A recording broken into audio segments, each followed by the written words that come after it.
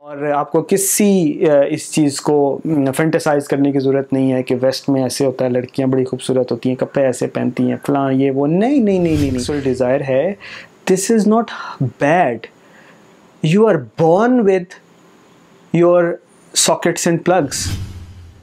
इसकी मिसाल वही देहाती वाली है कि सल्लम अला सय्यिदिना मुहम्मद व अला आलिहि व अस्हाबिहि व Ahli बैतिहि ajwain.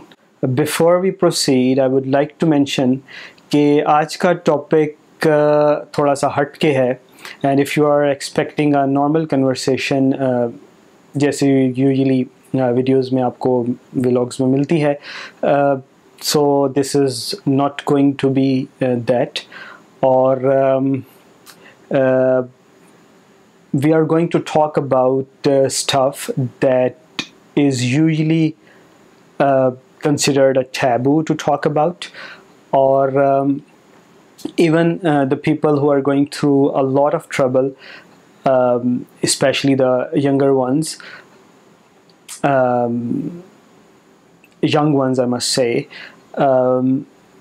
even though they face a lot of trouble because of these topics, they do not feel comfortable talking about it with their loved ones, with their family, with their friends, or not even with their physician or consultants. एक और बात भी मैं clear करना चाहूँगा कि if you are under 13 years of age, please do not watch this video. ये आपके लिए नहीं है। और everyone else who is 13 years, 15 years and above, you must watch this video. और ये वीडियो पेरेंट्स के लिए भी है, टीनेजर्स के लिए भी है, और बॉयज़ के लिए, गर्ल्स के लिए, सब के लिए है। But I would like to again mention that I'm going to talk about sex, porn, and related things very openly. For several reasons. I had these conversations with several people one-on-one for so long, and I think the problem is so widespread that I cannot consult and talk to people one-on-one, not to everyone. And underneath our presentable personalities, every one of us goes through these things. So rather talk about that. So I would start with a question that I got from a friend, you can say from a pupil, and the question is, brother, I am addicted to porn since teenage. Please pray for me and advise me how to get rid of that. May Allah subhanahu wa ta'ala save me from this. And I am doing one course on how to save yourself from porn, and they said that share your secret with one person and take sort of like hope from at least one person. So he chose me to share this. And after that I had quite a rant with him. I went on a spree to talk about this stuff because it pains me a lot.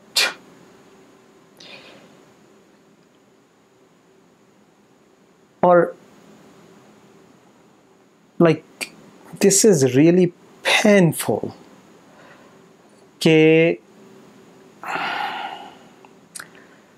Because it's going to be a public video, I'm trying to find the right words, but ये इतना बड़ा problem बन चुका है कि every teenager or beyond like people in their 20s, most of them are involved in this kind of sin. और ये तो एक चीज़ है, a lot of them are involved in haram relationships. Why is that happening और इसका solution क्या है? सबसे पहले तो आ जाएं कि porn addiction से निकलने के लिए आपको कोर्सेज कर रहे हैं लोग दुआ करते हैं, लोग स्ट्रगल करते हैं, they try themselves, but this addiction does not go away.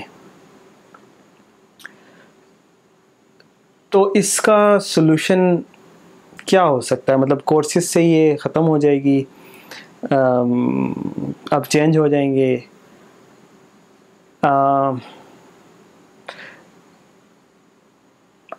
That's not the case. इसकी मिसाल ऐसे ही है कि एक देहाती का कुत्ता जो है वो गिर गया कुएं में और मर गया वहाँ पे, और पानी बदबूदार हो गया कुएं का सारा. तो वो मौलवी साहब के पास गया, मौलवी साहब से कहा कि मौलवी साहब मुझे ये बताएं कि मेरे कुएं में कुत्ता गिर गया है और वो पानी सारा बदबूदार हो गया, इसका कोई हल बताएं. तो मौलवी साहब ने कहा कि ठीक है, तुम ऐसा करो कि कुएं में से 100 डोल निकालो पानी के और वो बहा दो, तो कुएं का पानी पाक कंसिडर किया जाएगा. तो देहाती ने कहा ठीक है. वो गया और 100 डोल निकाल दिए. मौलवी साहब के पास आया कि मौलवी साहब बू नहीं जा रही, वो तो पानी वैसे ही बदबूदार है, तो पाक कैसे कंसिडर करूं? मौलवी साहब ने कहा अच्छा ऐसा करो 100 और डोल निकाल लो. वो गया 100 और डोल निकाल के आ गया, फिर यही बात की उसने. फिर मौलवी साहब ने कहा अच्छा तुम 100 और डोल निकाल लो. वो 100 डोल और भर के उसमें से निकाल दिए. तो फिर आ गया मौलवी साहब के पास, कहने लगा कि मौलवी साहब वो नहीं बदबू जा रही, आप कैसा फार्मूला बता रहे हैं? वो तो गंदे का गंदा पानी है, उसको कैसे पाक कंसिडर कर लें, उसको कैसे पी लें, उससे कैसे वज़ू करें, कैसे गुस्ल करें? और मौलवी साहब ने कहा वो कुत्ता भी कड़े आ जाए कि नहीं. तो देहाती क्या है, तुसी दसिया सी कोई कि कुत्ता भी कड़ना सी?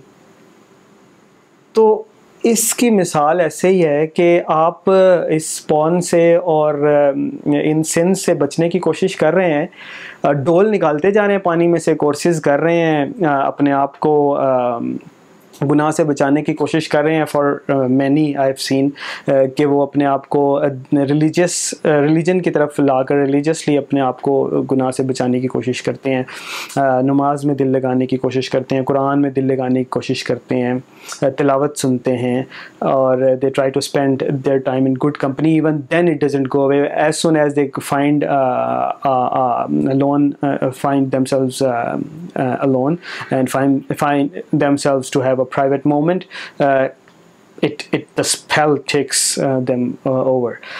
So उनकी मतलब क्या it would go away that way. इसकी मिसाल वही देहाती वाली है कि आप डोल निकालते जा रहे हैं पानी से और कुत्ता आपका कुएं में ही है. मतलब देखें, ये बात समझने की कोशिश करें कि जो ये डिज़ायर है, सेक्सुअल डिज़ायर है, this is not bad. You are born with your sockets and plugs.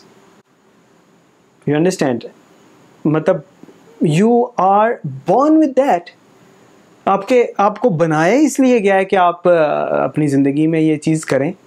अगर अल्लाह ताला ने आपको बनाया इसलिए, आपको from day one you are divided into male and female, तो अगर आपको बनाया ही इस तरह गया, आपकी साख्त ही इस तरह है from day one, even before you are born, आपको एक ख़ास साख्त दी गई है, आपके प्राइवेट पार्ट्स इस तरह बनाए गए हैं, तो मतलब how do you think it's a bad thing? सो कुछ लोगों को शायद अजीब लगे, but having a sexual desire, even if it has reached to the level of lust, is not bad. This is a good thing. This is a natural desire. और आप सल्लल्लाहु अलैहि वसल्लम ने फरमाया कि इस दुनिया और इसकी चीज़ों और माल में से मैं अपने लिए कोई भी चीज़ पसंद नहीं करता सवाए खुशबू और औरतों के। और कमा कौल, अल्लाह ताला कमी बेशी माफ़ फरमाए। और आप सल्लल्लाहु अलैहि वसल्लम ने फरमाया कि इस दुनिया की चीज़ों में से 3 चीज़ें अंबिया की सुन्नत में से हैं। एक औरतों से मोहब्बत, एक खुशबू लगाना और तीसरा मसवाक करना। तरतीब में शायद कुछ मुझसे गलती हो गई हो, अल्लाह ताला कमी बेशी माफ़ फरमाए। तो this is not a bad thing. So what is bad then? जिस तरीके से आप अपनी ये सेक्सुअल डिज़ायर पूरी करते हैं, दैट कुड बी बैड। अगर आपको पॉर्न एडिक्शन हो गई है तो this is bad because you are not fulfilling your sexual desire the हलाल वे। जैसे अल्लाह ताला ने आपको उसकी परमिशन दी है, आप वैसे नहीं कर रहे, आप उसको हराम तरीके से कर रहे हैं जिसको मना किया गया है।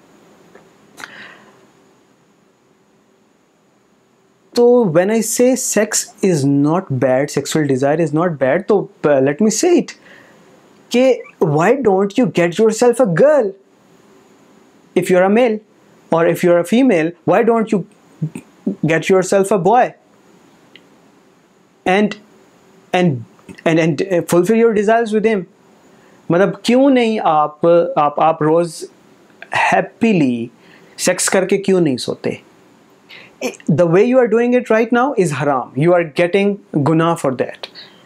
But आप इसको लीगली करें, शरीयत के मुताबिक करें, तो you would get अजर for having sex. Imagine that. आप अपनी वाइफ के पास जाते हैं और अपनी स्पाउस के पास जाते हैं. If you are a male or female, in either way, if you go to your spouse and have an intercourse with him or her, then you would get ajr from Allah subhanahu wa ta'ala for that. So why don't you go that way? And you keep on like trying to cure yourself. You do not need a cure. You're normal. And you are, I would say, like very good. If you have this desire from teenage, this is very good. And you must fulfill your desire instead of like trying to stop yourself from that. So अब next question आ जाता है, ये इसी का मैं आपको बताता हूँ. The same person when I told him this stuff and he said कि पहले मेरे बड़े भाई की शादी होगी, मे बी फिर सिस्टर्स की, एंड ये वो फिर मेरी बारी आएगी, तो I have no chance for so long. तो अब ये आप सब लोग भी, आप सबके ज़हन में भी यही क्वेश्चन होगा. तो इस चीज़ को थोड़ा सा ओपनली समझने की कोशिश करें कि ये जो हमारा लाइफ, ये जो हमारा फैमिली सिस्टम बना हुआ है, ये इसका प्रॉब्लम है. This is not a Shariah problem. और मेल के लिए, मर्द के लिए शरीयत में, लिसन टू इट, मेल के लिए शरीयत में, और ये पेरेंट्स के लिए भी है कि जो आपका बेटा है उसके लिए शरीयत में पेरेंट्स की, वली की, वारिस की इजाज़त की ज़रूरत नहीं है. टेक्निकली उसका निकाह हो सकता है. He can himself go ahead and have his निकाह. वली की रिक्वायरमेंट अलबत्ता पेरेंट्स की, वली की रिक्वायरमेंट फीमेल्स के लिए ज़रूर है. दे कैन नॉट हैव निकाह until it is approved by their parents or Wali or whoever is taking care of them, who और ये भी सिर्फ जो अनमैरिड हैं, सिंगल हैं, मतलब जो कुंवारी लड़कियां होती हैं उनके लिए, once they have been in a relationship in a marriage, after that either उनको निकाह होता है या बेवा हैं, अब उनके पास उनकी परमिशन ख़ुद से है. उनको अगेन किसी वली की ज़रूरत नहीं है. अब उनकी मर्ज़ी है कि वो निकाह करें या ना करें, और किससे करें और किससे ना करें. जो सिंगल हैं लेडीज़, उनके लिए भी ये वली के लिए ऐसा नहीं है कि वो he or she can go ahead and tie the knot with anybody. जो लड़की है उसकी परमिशन और उसकी पसंद होना ज़रूरी है, लेकिन also permission of the wali as well. But again, mail के लिए उसकी तो परमिशन की भी ज़रूरत नहीं है. You can just go ahead and have nikah.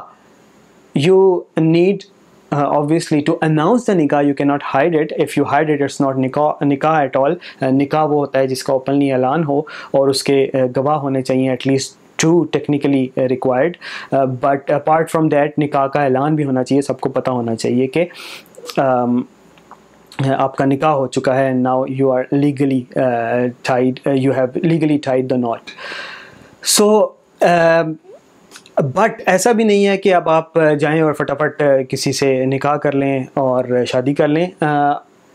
माँ बाप अगर नाराज़ हैं तो अब उसमें शरीयत में उसमें भी शरीयत की लिमिट्स हैं कि बाप की नाराज़गी में अल्लाह की नाराज़गी है. अगर आप इस तरह का काम करेंगे पेरेंट्स को कन्विंस किए बगैर और इस तरह कोई स्टेप लेते हैं जिससे आपके माँ बाप का नाराज़ होने का ख़तरा है, तो अगेन आप निकाह तो आपका हो जाएगा, but again from the religious perspective अल्लाह सुब्हानहू व तआला भी आपसे नाराज़ होंगे. So you must go ahead and find a way out.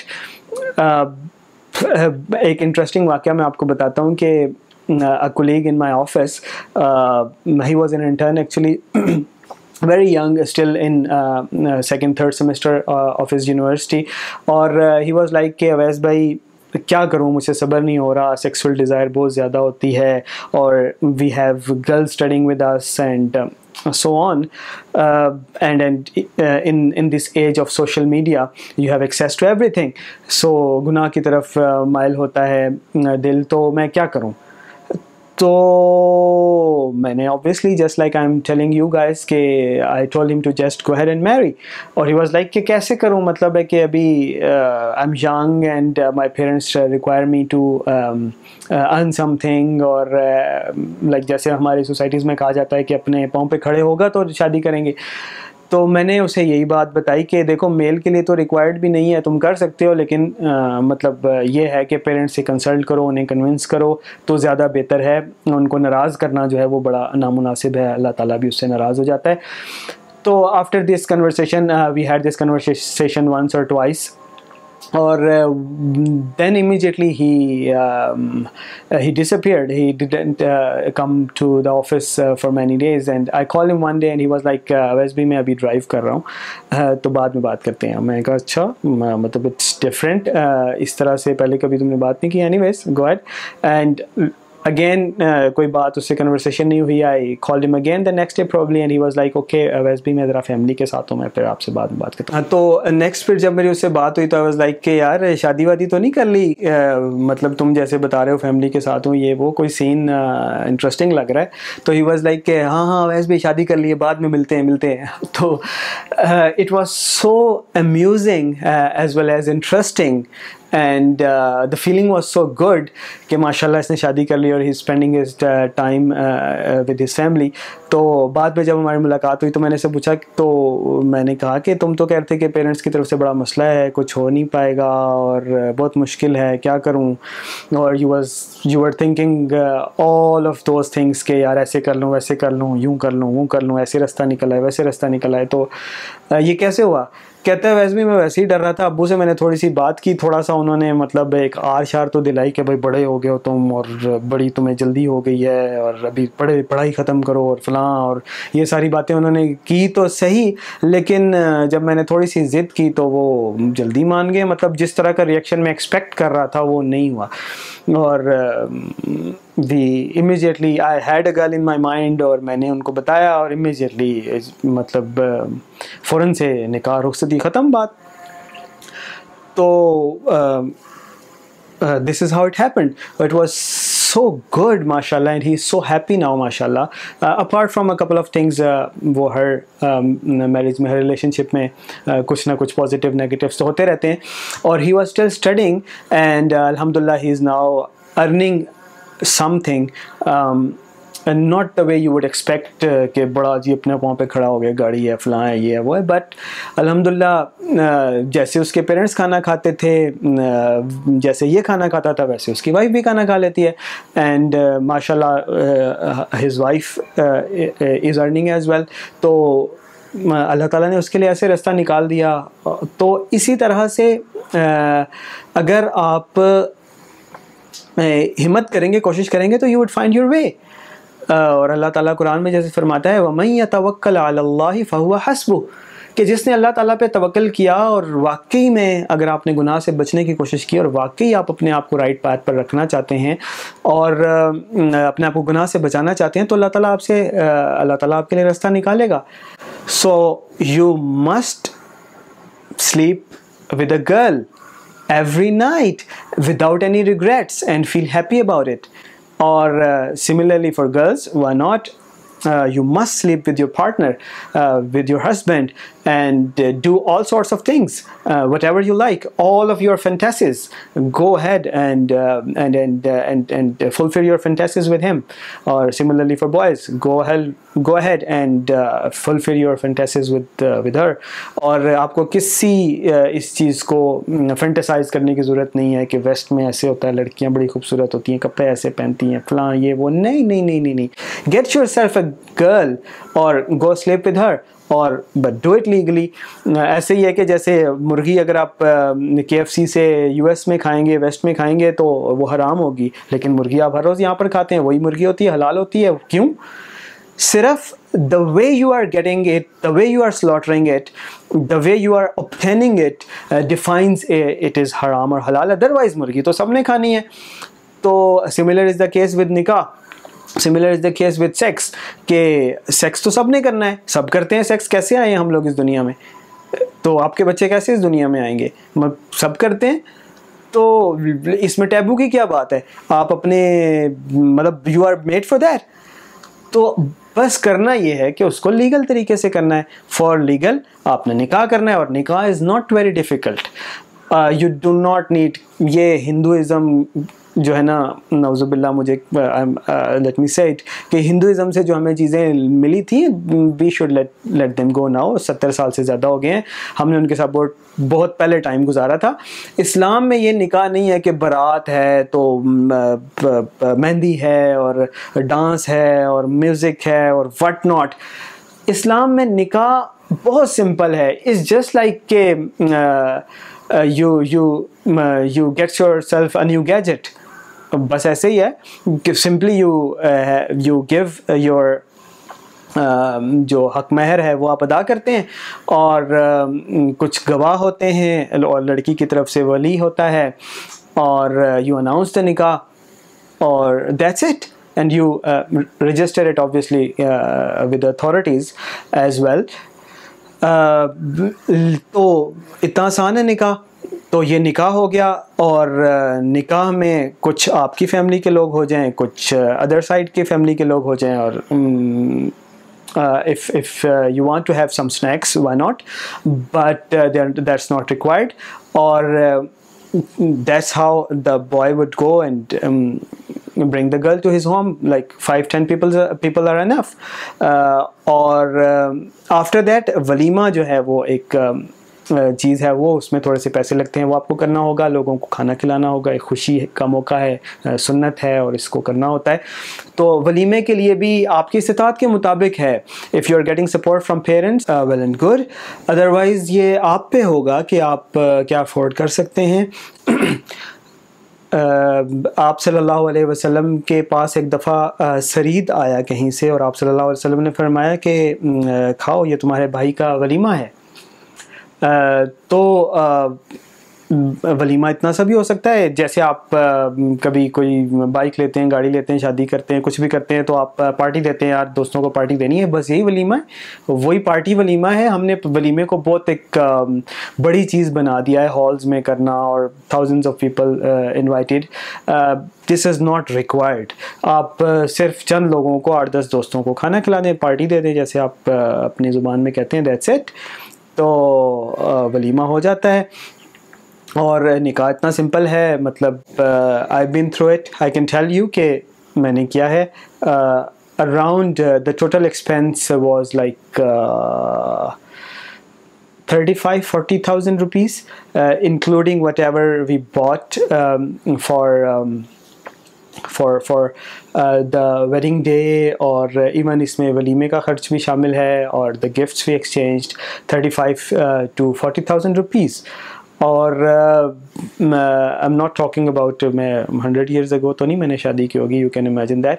तो it's quite possible. हाँ, apart from that, I had to buy some furniture and utensils and stuff like that.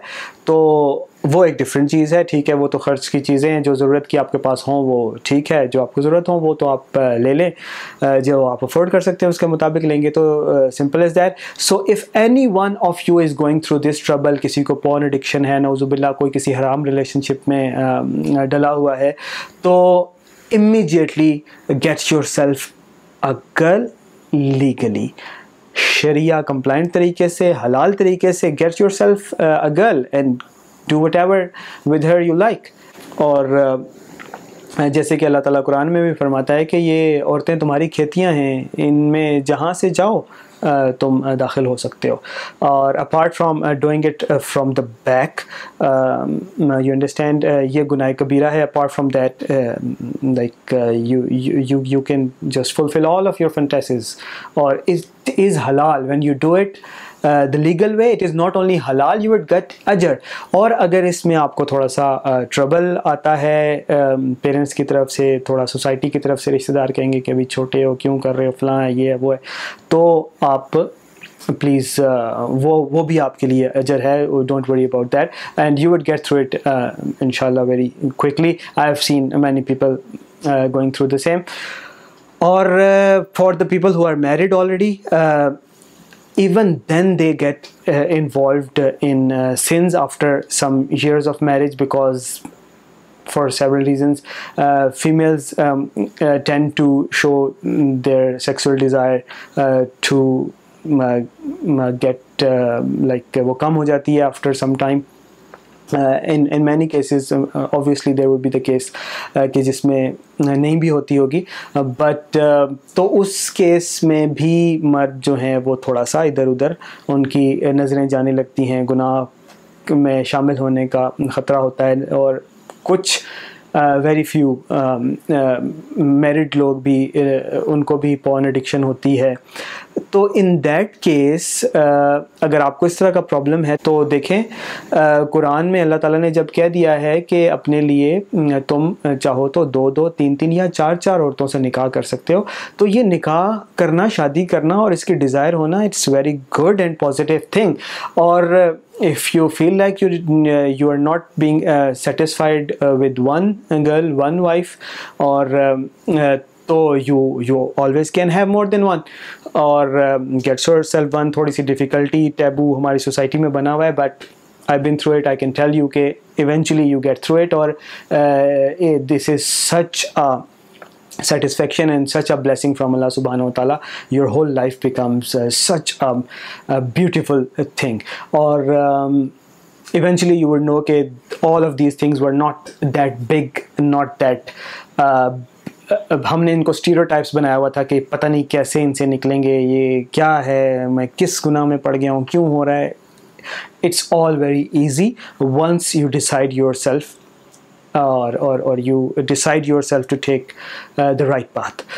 So inshallah, I hope I made sense. Or if you have any questions, feel free to send me a direct message, or otherwise you can leave comments and have an open discussion as well. Jazakallahu khair. Assalamu alaikum wa rahmatullahi wa barakatuh.